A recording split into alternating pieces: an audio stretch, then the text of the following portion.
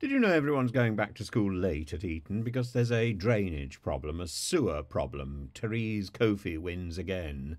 And apparently, 1,350 boys were supposed to start term on Tuesday, but Eton said flooding in the local area, managed by Thames Water, has forced it to put all lessons online. So, people who are very proud of their Etonian heritage, Boris Johnson, Cameron, Princes William and Harry, are probably reflecting on the serious amount of money that their parents will have spent for them to go and learn online, to do lessons online. Well, you know, I've been doing teaching online. I quite enjoy it in a way. Sometimes the lessons get a bit crowded when you've got too many students on Zoom, but most of the time it's quite a pleasure. But I certainly don't think that my students would appreciate the idea of shelling out 40,000 pounds a year just for the pleasure of logging on to Zoom or Skype and hearing me witter away and trying sort of cram 10, 12, 20. There have been times when I've done lessons for upwards of 150.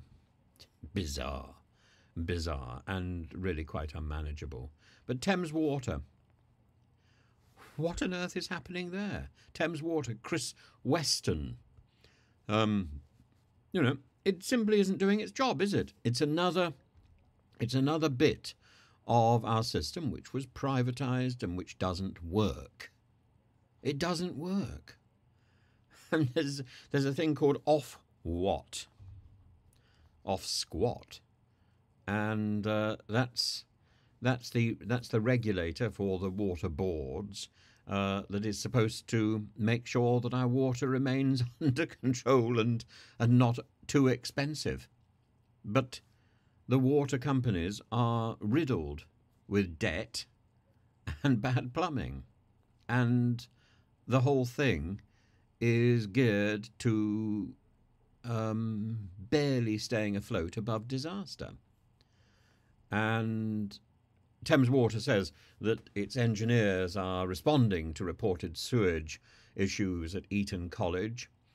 In this instance, the heavy rainfall recently, along with high groundwater levels and river flooding, caused our local sewer system to overload. We are sorry to staff and students who have been impacted. Impacted, such a clever use of words there. Impacted.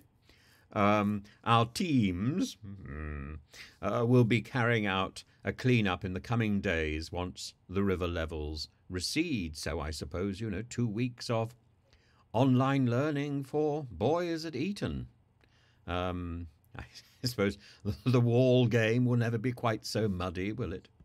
As it will undoubtedly be when the boys return and get back to mucking out or mucking together.